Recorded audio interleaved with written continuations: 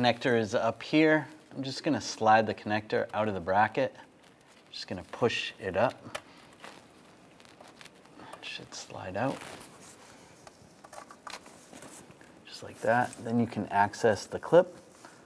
Just push down the release and slide it off.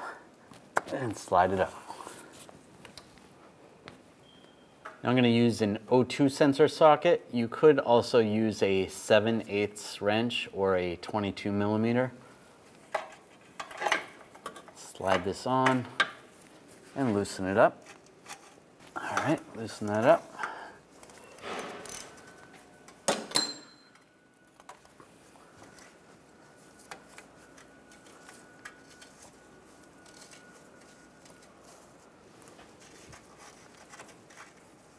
Once you get it started, you should be able to do it by hand.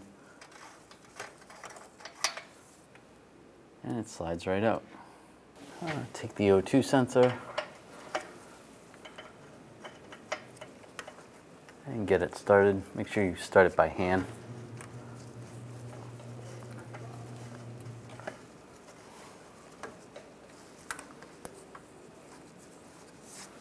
And take the socket. Line it up. You want to snug this down. If you can get a torque wrench in here, you want to torque this to 31 foot-pounds. It's a little bit tight. Do the best you can. That's good. Now we're going to plug in the O2 sensor. Line it up with the plug.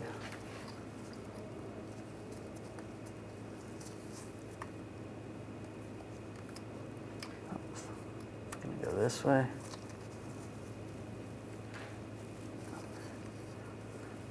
And lock it down.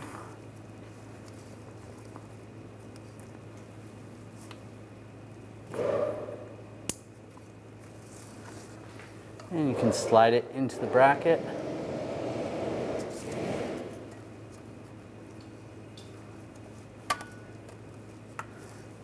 Just like that.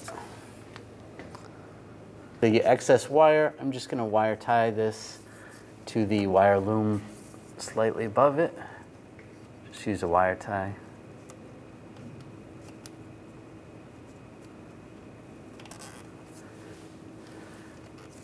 And it can just be loose, it doesn't have to be tight. You can trim the excess. That's just going to make it so that the excess doesn't fall down and hit the axle by accident.